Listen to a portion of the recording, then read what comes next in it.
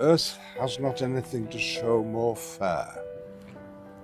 Dull would he be of soul who could pass by a sight so touching in its majesty.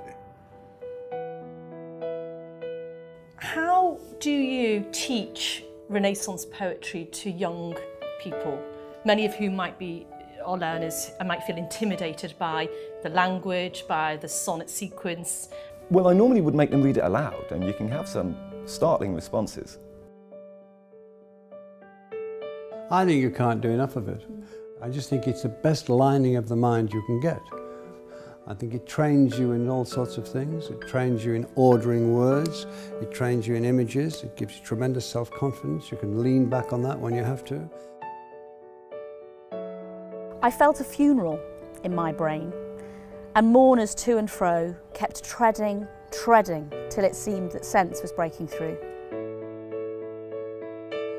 Now that brings us to one of your rules in your book, which is how valuable it is, A, to read poetry slowly, and B, to read it aloud. So why slowly and why aloud? Well, poets put poems together very slowly, and the words are all kind of balanced and shaped like a beautiful object, and they need to be looked at, inspected, felt in the mouth, in the eyes, and of course with the intellect, but mostly with the emotion. There is a comfort in the strength of love. I would just wonder whether there's something very primitive about reading aloud and stresses and poetry. Well, totally, because all it is breath. Breath. We're talking about breathing.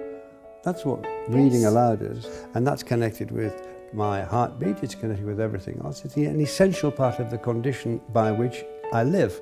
And so I'm breathing words, and saying them aloud adds to the store of knowledge, but also connects absolutely with what's in you. Yes, it's like being sort of verbally stroked in a way. You sort of, the words sort of almost stroke you.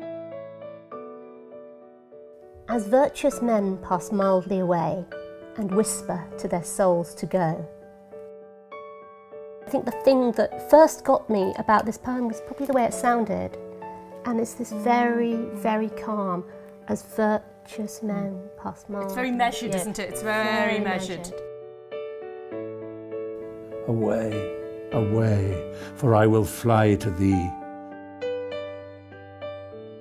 Part of the pleasure of poetry is the crunch and feel of words in your mouth, and as they hit the tip of the tongue and they resound.